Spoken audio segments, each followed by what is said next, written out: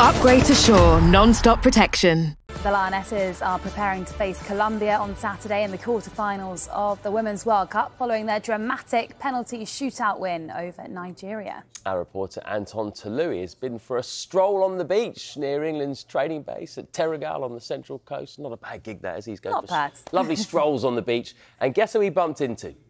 It is a day away from the training pitch for the England players. Some are getting some R&R, some are spending time with the families. Niamh Charles, we've interrupted your lovely walk on the beach, so apologies for that, but thanks for talking to us today. First off, my word, as fans, we were put through the ringer the other night. How are you all physically, emotionally, mentally after that battle in Brisbane?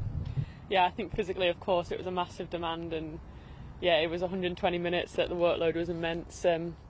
But yeah, we've come out with a win, and that always makes it a little bit easier to sort of get over the physical. But yeah, it was a massive shift from the team, and we're really pleased that we're still here and looking ahead to the next game. Have you ever had such a sense of relief after a game?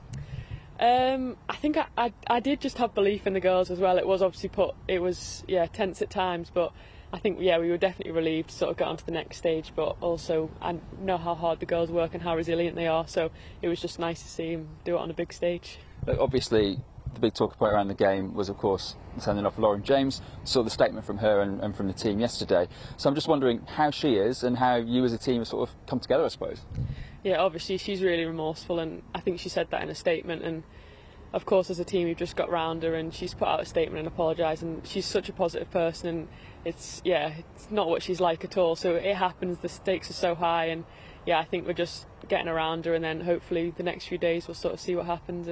But yeah, we're just supporting her as much as possible. But she's in good spirits after having just hopefully moving on from it. That's really good to know. Colombia next. We now know it's Colombia in Sydney on Saturday night. What kind of tough test are you expecting? Yeah, I think I've watched some of the games, and first of all, the atmosphere their fans are creating, it's immense, so that will be amazing.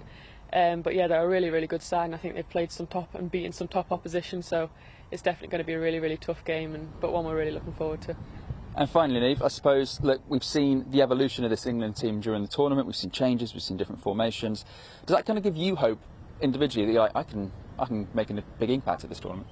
I think whatever happens, everyone's just got to be ready. So I think, we've seen the changes, and they've worked really well, obviously. And I think whatever happens in the next few games, we're all going to be ready, no matter what Serena decides. So definitely, if called upon, we'll all be ready. Excited?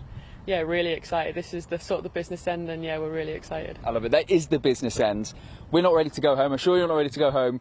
It's going to be a massive, massive game against Colombia on Saturday night. Niamh, I'll let you get back to a day off. Spend some day with the beach, the family, sandcastles, ice cream, the works. Yeah, everything. We were bodyboarding the other day, so maybe again. Of course, pro footballer has to do something active, don't they? Yeah.